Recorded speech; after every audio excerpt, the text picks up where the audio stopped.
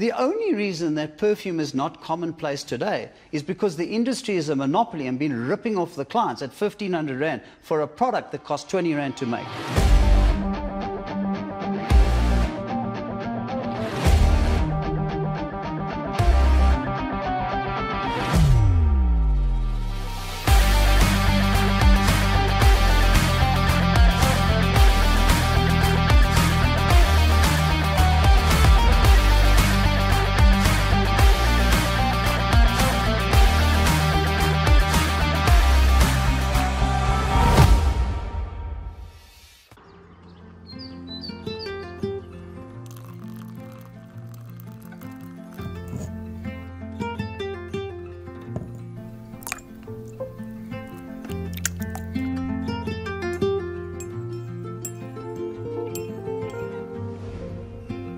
The way you smell, I think, becomes part of your signature, becomes part of your identity, and that's why it's important.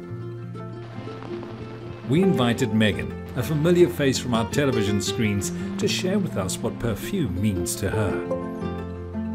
Perfume was reserved for special occasions in my house. So if I was going to a prize giving or I was performing in a play, I'd always wear my mom's perfume.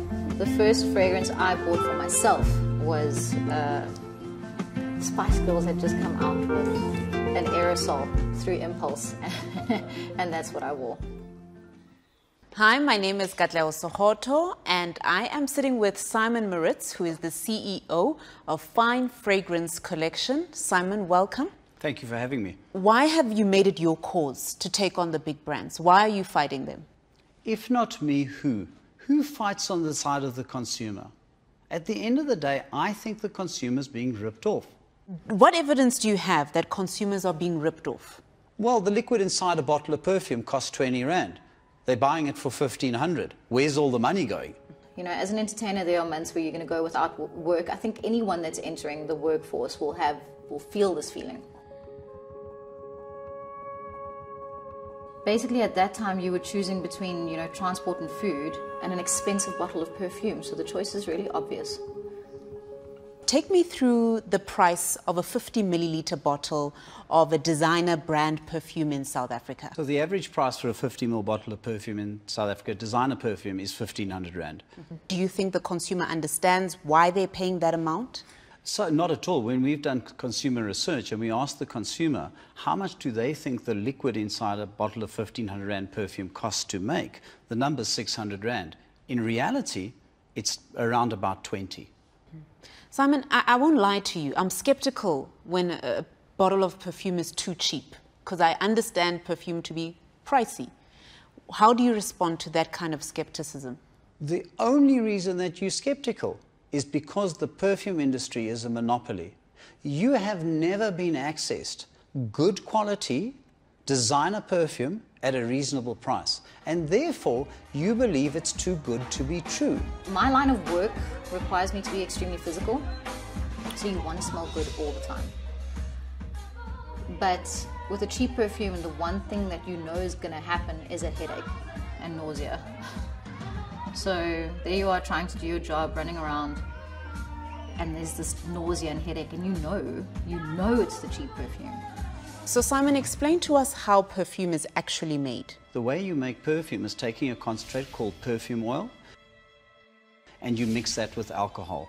And that's really how you do it. And that concentrate that comes from those multinational companies, they supply the original designer perfume industry, and they supply the smell-alike industry like myself. So now the formulas for creating these perfumes for the big brands, so the recipes, are those a secret or are they known? These perfumers that create these products, who then sell them to the brands, generally offer the very same sense to the smell-alike industry. How do you think then the consumer feels about finding out the true cost of a perfume? When we told them the price actually wasn't 600, it was actually less than 20 Rand, they were dumbfounded. They couldn't believe it. What is the consumer essentially paying for?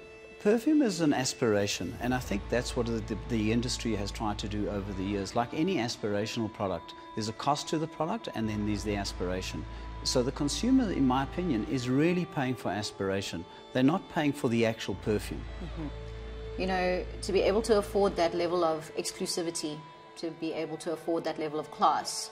For me, I thought it was for the more established, for the ones that were getting their careers right, you know. Simon, perfume is something that gives me some kind of self-identity. If everyone has this kind of fragrance, a fine fragrance collection, it's no longer exclusive to me. How would you respond to that? Once we offer perfume to the masses, the aspiration will disappear. But in my opinion, that's a price worth paying.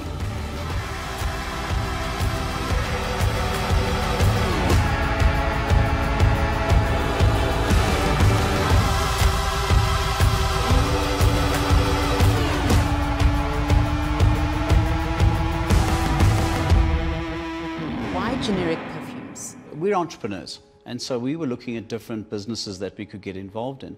And when we looked at the perfume industry, that seemed like an industry that had inflated the prices to a point where the consumer could no longer afford them. Yes, they're expensive. And we decided that that was an industry where we could compete. What are we paying for? We're paying for quality, we're paying for the name, we're paying for packaging. And I think all those points are valid when it comes to pricing. What is the difference between a fake perfume and generic perfume? So a fake perfume is a counterfeit perfume. So that is when the customer comes into an outlet and gets told that this is a bottle that resembles the original bottle and walks out thinking that they may have actually bought the original bottle of perfume. A generic perfume is one where the customer walks into an outlet and purchases something knowing that it is not the original. That is just purely the generic of the original. I think it's a good thing. However, I've got questions. What is the average dosage of the branded designer perfumes? The average dosage on all of the designer perfumes, when we sent them to a lab in Italy to check them out, the average dosage is 20%. So 20% perfume oil and 80% alcohol. Is it the right quality? Does it infringe on intellectual property? Why does the generic perfume industry have such a bad name or bad reputation? So we estimate in South Africa that there are approximately 70,000 people that make perfume. You can get into my business for around about 500 Rand. And when you get those type of people coming into the industry, they're not trying to build a brand. So the consumer, when confronted with the generic industry, gets told by one of these 70,000 people that this smells like, and let's use a name that's well known, Chanel No. 5. And a lot of the times, and in fact most of the times, it does not. And is it ethical? Do you think it's ethical? Should generic products not exist? Is that the question you're asking me? You look at Versace, you look at Paco Rabanne. They are based on people with legacies who've created these things over many, many years. So I'm asking you, as a generic brand that then rips off, or kind of rips off, is that ethical from your perspective? Who's ripping who off? Let me put it to you this way. If an artist paints a picture, then paints the identical picture, goes and sells it to the people on the street, which one is the original? The people who make the oils for the big brands sell the copies. So you think copying is okay? Of course it is. It's what industry is all about. Let's just say, for the point of this conversation, you didn't have the money to be able to afford the original of medication, and a family member, heaven forbid, got sick, and you couldn't afford the original. Should you be excluded from the marketplace? Is that the world we're in? But Simon, medication and perfume are totally different. The principle's the same. Medication is a necessity. Perfume, not so much. Okay, so let's then play this out this way. So we can copy everything as long as it's really, really necessary. Are printer cartridges necessary? I would say they are. Okay. Motor car parts? I would say they are. Okay, but perfume not. I can walk around without perfume. Oh, there's no doubt. But the principle remains the same. The reality is, why did we invent soap? Why do we have deodorant? We as the human species like to smell nice. And if we can access that product to many, many people that up until now have not been able to buy perfume, I think I'm doing the right thing. So to come back to your original question, do I think that we are an ethical business? Absolutely. Are we making the ethical choice? Absolutely. And we will continue to do that. Well, look, Simon, I get that you're passionate about perfume and that for you, it sounds like it is a necessity. But if I'm bathing every day, I brush my teeth every day, my necessities are covered. Perfume, it's an extra. Well, up until the 1920s, soap was an extra. When did soap become commonplace? The only reason that perfume is not commonplace today is because the industry is a monopoly and been ripping off the clients at 1,500 Rand for a product that costs 20 Rand to make. Perfume is a very intimate product. It's like being in a relationship. When somebody comes close to your skin, you have to get to know them first, learn to trust them.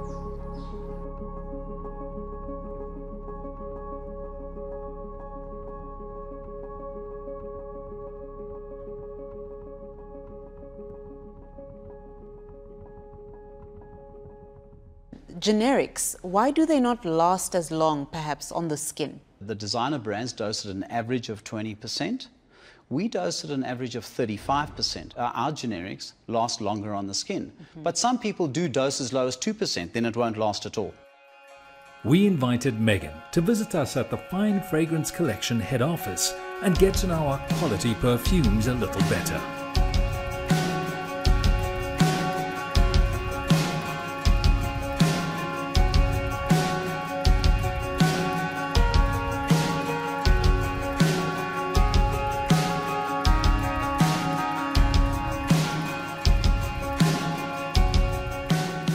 What quality perfume oils does Fine Fragrance Collection use? As far as we're aware, we're the only generic company in South Africa that uses A-grade oils, which is the oils that you should use for a designer perfume.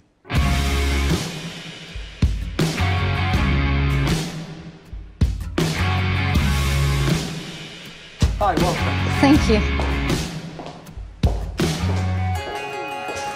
Hi, my name's Grant from Fine Fragrance Collection. How are you? I'm Megan, and I am curious. How much does Fine Fragrance Collection sell at? What is the cost? About a year ago, we were selling our perfumes at 140 Rand for a 30 ml bottle.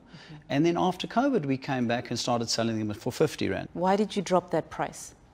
When we came back after COVID, we were a business that was struggling like every other retail business. And then I said to my business partner, you know, the cost of a bottle of perfume is 28 Rand. We're selling it for 140, so we make about 110 Rand a bottle.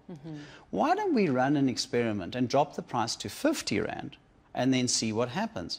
And so we did a promotion last year in Cresta Centre in September to see what would happen. We said that if we did at least 5 or 6 times more, we would then be happy, and we would look to do that because then we could lower the price to the consumer. In reality, what happened? We sold 22 times more. All of a sudden, people were being access to good quality designer perfume at a price that they could afford. And we then made the decision after that promotion to drop the price to 50 Rand. We mix up perfume by using perfume oil, which comes in these 25-litre drums, and we add alcohol to that. We put it all into here and stir it until the consistency is right. Okay. Once that's done, we pour it into these drums and take it through to our production line, which is this way. As you can see, this is filled with 30 ml of perfume every time. The nozzles are put onto the bottle, and then it's crimped. What is crimping? Crimping is when the bottle gets sealed. All right, so nothing can go in here? No, nothing can go in. So it's tamper-proof? Tamper-proof, yes. This is our label machine that labels the bottles automatically. This is where it all comes out and gets put into these shippers. And how many bottles are actually in this box? We get 100 in each box. And how many are you producing per day? On a good lay, more than 17,000. So, Simon, tell me, where do you sell your perfumes? We've got 9 stores, and then we sell online. The reason we've only got 9 stores is because there's been pushback from the industry. So today, when we go and ask those centres, can we bring our 50 Rand perfume to your centres, most of the centres say no to us. Why do you say it is difficult to secure that retail space in shopping centres? Let's just say you've got Fashini that's got 4,000 outlets, and they're selling perfumes out there at 1,500 Rand, and they're paying huge rentals. Those shopping centres know that when we come into those centres very quickly, that consumer is going to start purchasing our products at 50 Rand. And those retailers will come under pressure, and rentals will come under pressure. And so that's why there's this pushback from the industry. But it harms the consumer because they can't access good quality perfume for 50 Rand. And these are our orders from today. But just from today? Just from today. I had no idea that this business was so huge. So how do you test, Simon, to make sure that your perfumes smell the same, exactly the same as the original?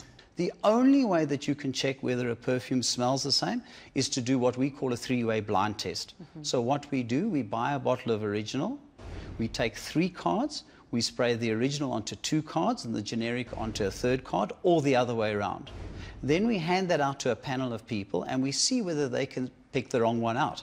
If they can pick the wrong one out, then we know it's not a match. Now that you've seen the process of how we make our fragrances in the factory, would you like to test? Absolutely. Okay, so let me see what I'm actually familiar with here. This one. The original Be Delicious.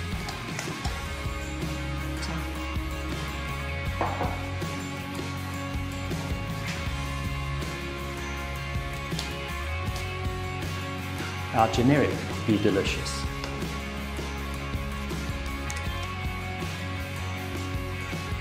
What do you think?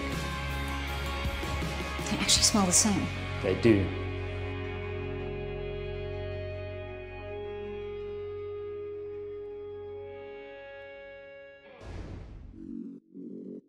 Change for Megan is going to be difficult. How does she let go of the brands she has grown to trust over many years?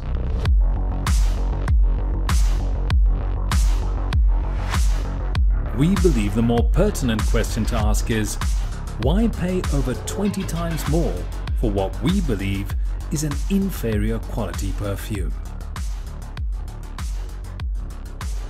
So I could carry on paying for these original brands, but what am I paying for? Exclusivity?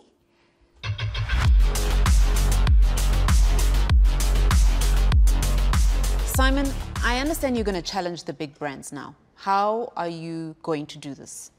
So we're going to publish an open letter in the Sunday Times, and we're going to ask the brands to prove to the South African consumer that our perfumes don't smell the same and that they don't last longer. And we're going to call them out on the top 20 men's and the top 20 ladies' designer perfumes.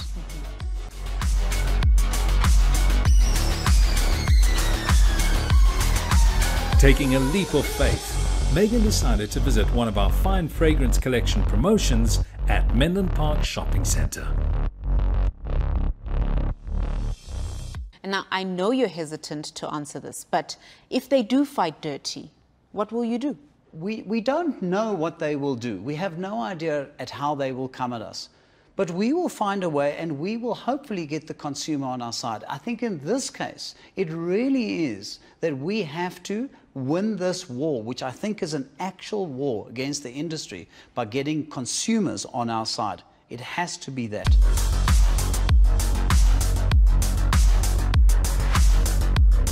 At 50 Rand per bottle, they're basically giving perfume away. I just want to know, what's the catch?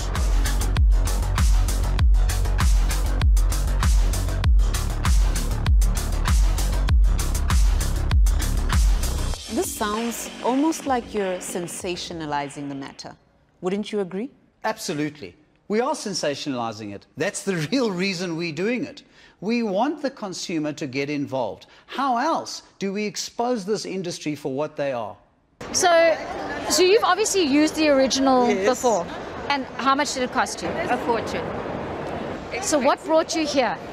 The fact that I could get something closer to my brand and it's affordable at a much cheaper price. What fragrance did you buy today from Fine Fragrance Collection? Arrows and light blue. All right, and have you used the original before? Yes, I have. Does it smell the same, and is it the same quality? That's what I'm trying to find out here. Yeah, it smells the same. All right, and quality-wise, what do you think of the product? Yeah, it lasts. It lasts when you use it. All right, and tell me about the quality, because what did you get? It's for Tom Ford Uh-huh. and only the bread, diesel. And have you used these fragrances before, the originals? Yes, I have. And tell me something, because this is what I want to find out. Does it smell the same? No, it doesn't smell the same. All right. These ones are actually much stronger than. They're much stronger. Yeah. And does it smell the same? That's what I'm trying to find out. Does it smell the same? It does. That is why I keep on coming back. We just hope that the consumer in the years to come will be able to access good quality perfume at a reasonable price. If we achieve that, then we've achieved our objective.